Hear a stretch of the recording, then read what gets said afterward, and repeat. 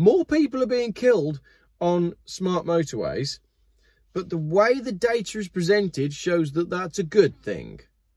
They don't just want their vehicles to be net zero by 2030. They want the entire road network to be net zero by 2050. How about instead of net zero carbon by 2050, how about net zero road deaths by 2050? And that's when I entered this whole new different rabbit hole. So good afternoon, I am back at my new favourite filming spot, which is parked halfway down a quay on a boat ramp that the car can just about make it out of. And the reason I like filming here is because whilst I'm talking all my rubbish, you get to watch the boats going past. And I think, if I'm not very much mistaken by the noise, there's a boat going past right now. But I'm here today to film two videos. I want to talk about smart motorways, and I want to talk about something else that's been brought to my attention that is going on in London. So we'll start with smart motorways. Now, an article came to my attention just the other day about the fact that national highways were moving from normal cars, internal combustion engine cars, to petrol hybrid electric vehicles for most of their fleet. Now, this was on the back of a video that I had made saying that petrol hybrid electric vehicles were actually polluting a lot more than the manufacturers were telling us.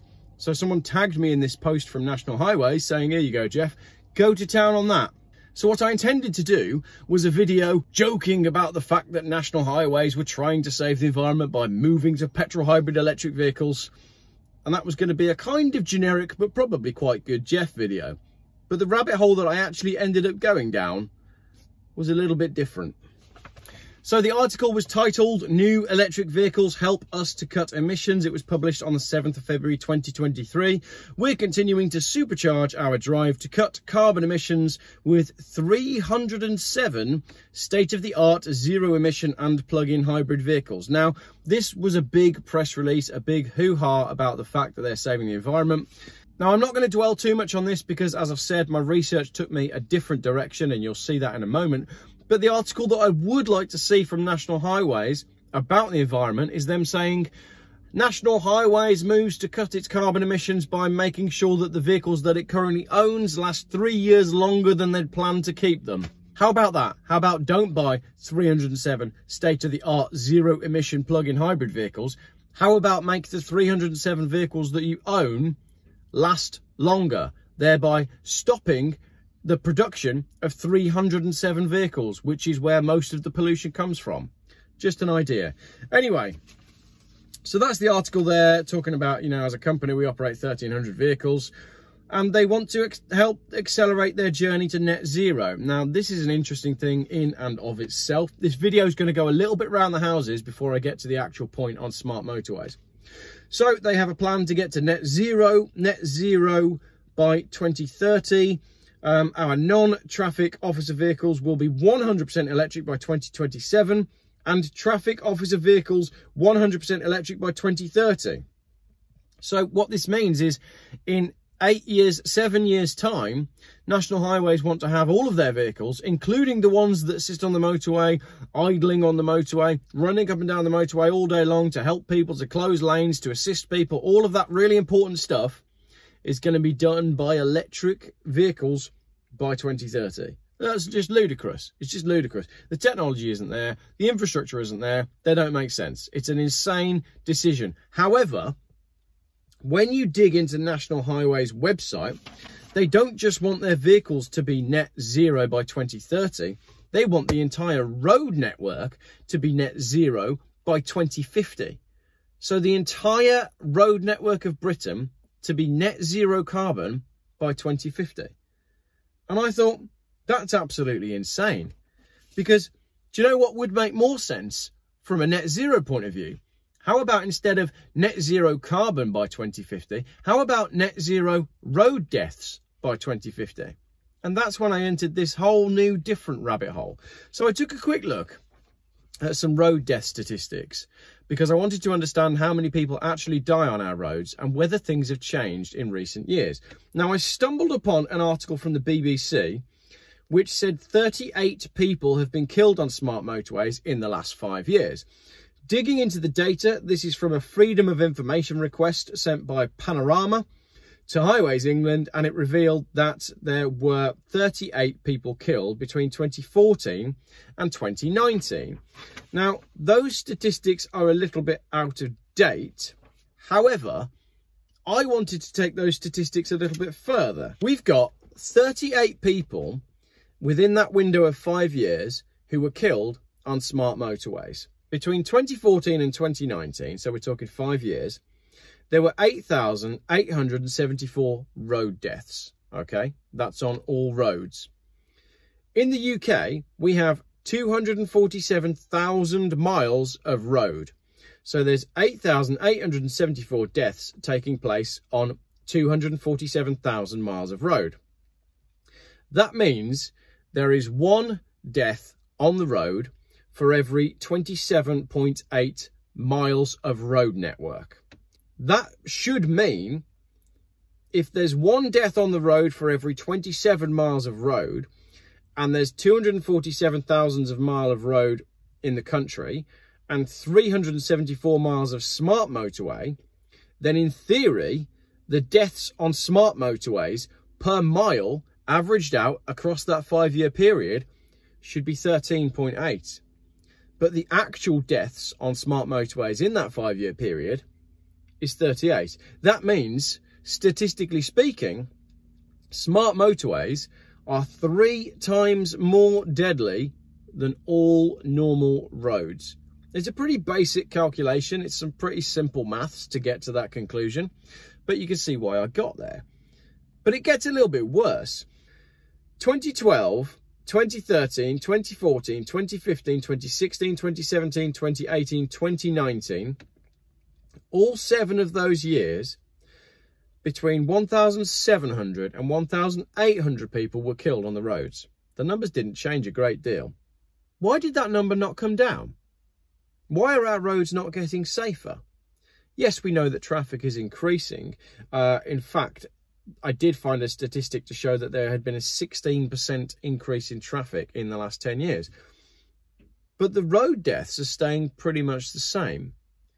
Surely if our roads are getting safer and Highways England are doing a good job and the police are doing a good job and the speed limits are doing a good job, these numbers should start coming down. Now, they do come down for the next 2 years. 2020 and 2021 are down much lower. I wonder why that could be. I'll give you a clue. It begins with L and rhymes with schmock down. I know for a fact, as a motorist, that smart motorways are not safe. I know they don't make sense, and I'm guessing if you're watching my video, you agree with me. I believe that smart motorways are all part of a bigger picture of the new smart world that we're moving to, which is digitally tracked, okay? Cameras on the roads to track where you are. Cameras in the street to track where you are. Cameras at the end of your low traffic neighbourhood. Cameras at the end of your ULEZ scheme. Cameras at the end of your 15-minute neighbourhood. Cameras at the edge of your city, and cameras on the motorways. I've always believed that the smart motorway thing was never ever about road safety. So I dug into this report. This is the Smart Motorway All-Lane Running Overarching Safety Report 2019. It's quite long and it's quite complex, but one thing that Geoff Buys Cars is quite good at doing is explaining long and complex data to you. So I'm going to do that.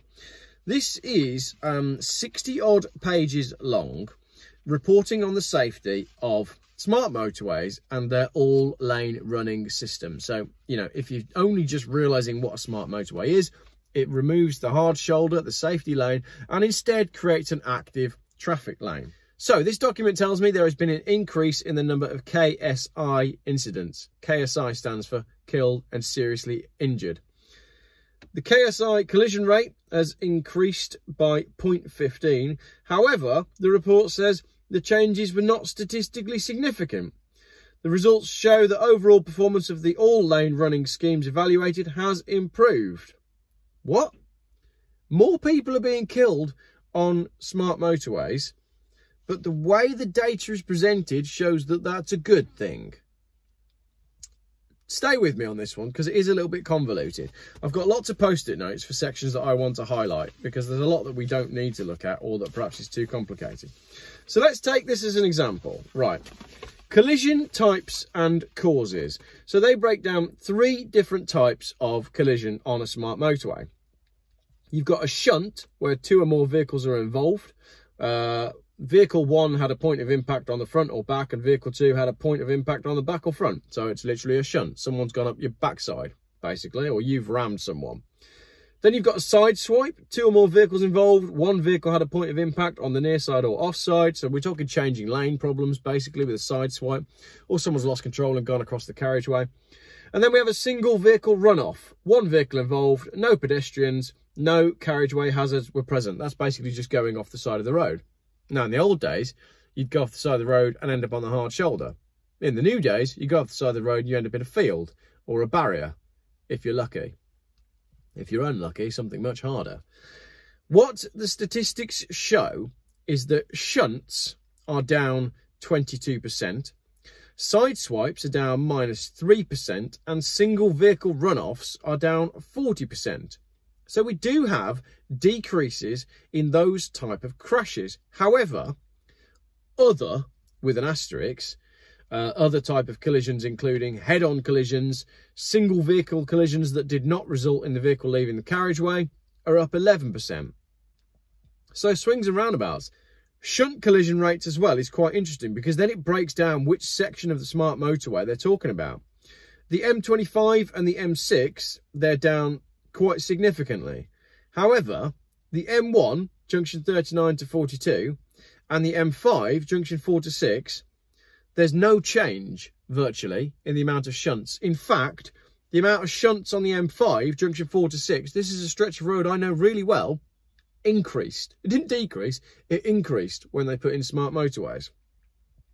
That gives an overall figure of -22%. But what I'm finding with this report is all of the figures are skewed by one main motorway. So the M25, for example, has had a lot less crashes, but the impact on most of the other smart motorways are negligible, or there's a worsening, as I've said.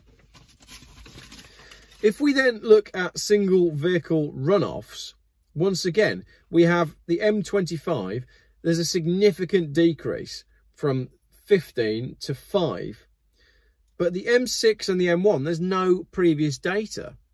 So there's nothing to compare it against. So overall, you'd think they had something to say, but the data doesn't seem to be there. The M25, there's less shunts. The M1, hardly any difference. The M5, hardly any difference. But overall, they claim it's a 40% decrease. But it's not, because 2 motorways don't have the stats. Moving on again, and this is an interesting one. This is the one we all want to know about. Collision rates due to breakdowns in live lanes and places of safety. Right, a breakdown in a live lane is when your car cuts out and there is nowhere for you to go. If you've ever been in a broken down car on a smart motorway, and I have twice, it's the most terrifying place you could ever possibly break down. Live lane breakdown collisions have gone from 0.6 to 2.5. That is a significant increase. At the same time, there's been a decrease in breakdowns in places of relative safety. So overall, the live lane breakdown collision and places of relative safety matrix is up by 2.54, which on this graph is a huge amount. So what that means is more people are breaking down on active motorways, and because there is no refuse lane, it's more dangerous than ever. This bit is very interesting. The rate of live lane breakdowns against the generic hazard log prediction. Highways have a number for how many live lane breakdowns they expect, and it's 0.35. Now, all of the motorways rank lower than 0.35. But what this means is someone somewhere sat down and worked out the maths, and they figured how many people were going to break down in a live lane, and using statistics, they worked out a number that was going to be okay. That basically means that they knew that these smart motorways were going to be dangerous, and they knew these smart motorways were going to kill people, but now they've worked out that it's slightly less than they expected, so it's all okay. How is that acceptable? I really don't understand how that's acceptable. I've read the data and I've been on Smart Motorways, and I think being on Smart Motorways is more important. Okay, so yes, you can argue that people are paying a bit more attention because there's more signs. Yes, you can argue that active speed limits work and people do pay more attention and there's less crashes that way. But it only takes you 5 minutes on a smart motorway to realise that having nowhere to park your car if something goes wrong is extremely dangerous. I will do another video on smart motorways because it's quite a complex subject and it's very touchy for people. It's very sensitive because people have lost loved ones, and if I'm going to do a proper video on smart motorways, then I really want to do it right. I'm also going to cut this video short because the light has gone crazy. Look at this, we have sunlight now. This morning it was too foggy to film, and then after that it was too rainy to film, and now it's too bright to film. Welcome to England.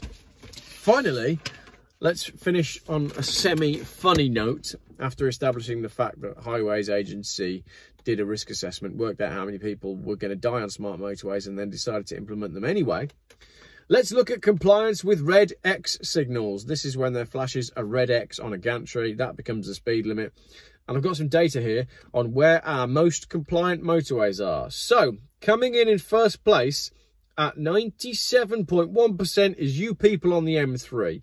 Well done. You are very compliant with the speeding signs on the gantries. However, in last place, two in last place, they're very close to each other. We have the M1 between junction 32 and junction 35, and the M5 between junction 4 and 6. I'm sorry, that was me, bringing the compliance down across gantry signals for the entire smart motorway network system by consistently driving slightly too fast through the average speed limit sections. I just figure there's 10% leeway, but that probably means on a camera somewhere I'm flagging up as non-compliant. And judging by the way the new digital world is going, that won't be the only system where Geoff Buys Cars is flagged as non-compliant. Thank you very much for watching what was actually quite a complex video. I hope it made sense. Let me know in the comments what you think. Let me know if you've had an experience on a smart motorway, and let me know if you knew about the report or had read the report, because I had a quick look on YouTube and I couldn't find anyone that had digested it. A few people have done videos on smart motorways but not talking about the actual safety report that's out there. Also bear in mind that's out of date by 3 years. I travel on smart motorways quite a lot. I don't like them. I think they're dangerous. I hate the fact that there's cameras everywhere. And if there were cameras everywhere, then there should be no deaths. It really is that simple. But from what I understand, that's not the way it works. I could have done a video on the reaction times and the fact that the cameras are never working, and the fact that people in the offices have become whistleblowers and people have said, you know, if you've broken down, just pray. That's pretty much all you can do. And all I can advise is get the hell out of the car and into the field that's next to you, because you're just a sitting duck if you're on a smart motorway. Good luck. Right, thanks for watching. As usual, let me know in the comments your thoughts. I'm going to move to somewhere a little bit less weird spotlighty for my next video on some craziness that is going on in London that is worse than you, Les. Thanks for watching.